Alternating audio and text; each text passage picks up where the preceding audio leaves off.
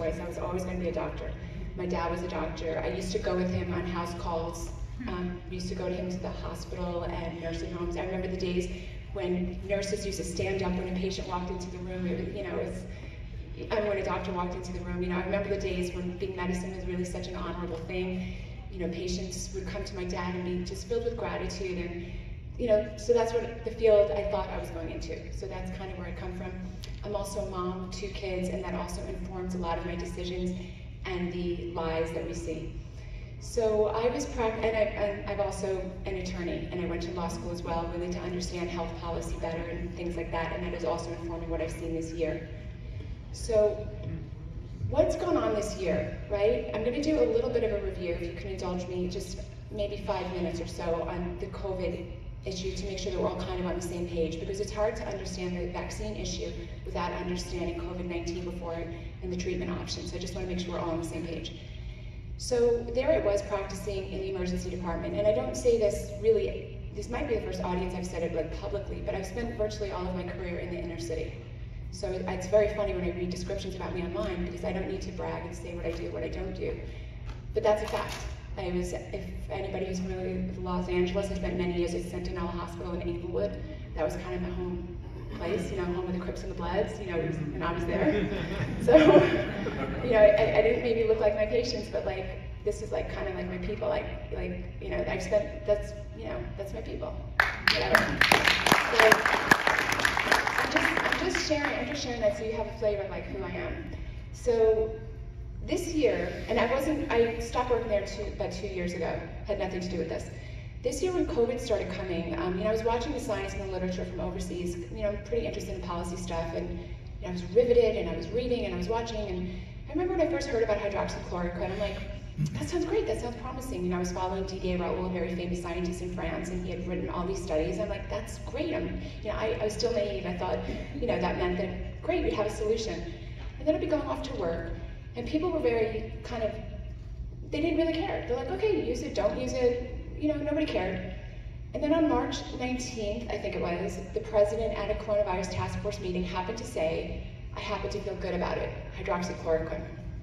Now, I felt a little bit like a genius, because I had already gotten my hands on the stuff. I'd gotten it from my friends, multiple prescriptions, and I thought, wow, I'm so smart. I said it before the president did, and there's going to be a huge run on this thing. So remember when there was a big run on toilet paper? You could get, the doctors were hoarding hydroxychloroquine, any doctors who could get their hand on it, right? The next day, though, the media just vomited all over hydroxychloroquine. I don't know what other word to use for it. And I was really shocked. I was like, what is going on? But I'm living this life where I'm going to work, and I'm asking my peers in an academic medical sense, what do you think about hydroxychloroquine? All of a sudden, all these doctors that really didn't care, they were like, yeah, use it if you want to use it, don't use it if you don't want to use it. All of a sudden, when it became political, all said, oh, no, don't use it. And by the way, this wasn't really a political issue, because where I was working was a pretty Republican area, as it happened. So it was just that the media had said to them that it was bad. So it wasn't really about Trump, it was just the media said it. I remember being really surprised that my doctors, who are capable of reading the medical journals themselves, were just following what Twitter and Facebook said. I remember being shocked. I was like, okay, so I'd have these kind of academic discussions about, no, it's really dangerous. I'm like, what are you talking about? They say, well, no, you can get this heart rhythm problem. I'm like, you mean the 1 in a million thing? Well, what are you talking about?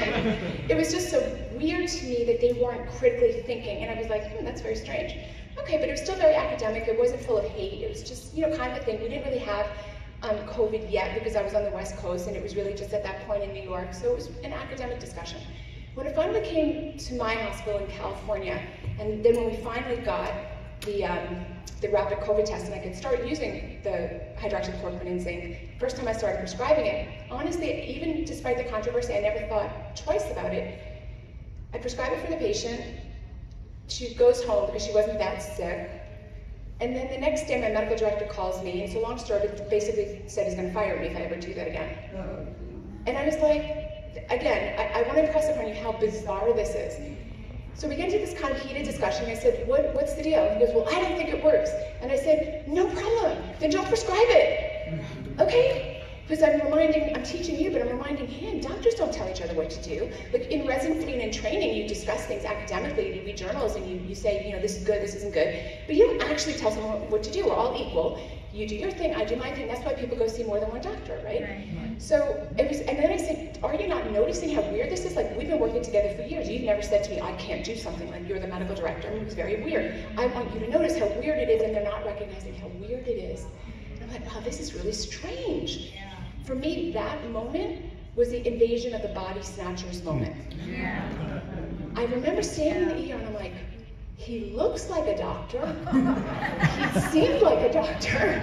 But like, where is his brain? Like, it was weird. It was just weird. So I was like, that's really strange. And now it's unfolding. And I remember, and he's telling